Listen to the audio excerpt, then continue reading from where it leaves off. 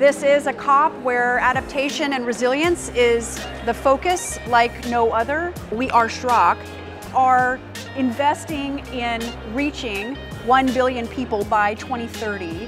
And that means with resilient solutions. And one of the ways we're going to do that with lots of partners is through gaming. 3 billion people play video games every single day, and half are women. This is the first time that virtual reality and gaming have been a part of the hub. We have brought a virtual reality experience that lets you see a 2-degree world. This one's set in Miami, Florida. And if we are going to reach people with climate survival skills and understanding of resilience and the literacy needed, both financial, physical, and understanding risk, we need to meet people where they are. A lot is on the line. We are celebrating each other, but we're also sober and serious about what we face and the urgency of the issue.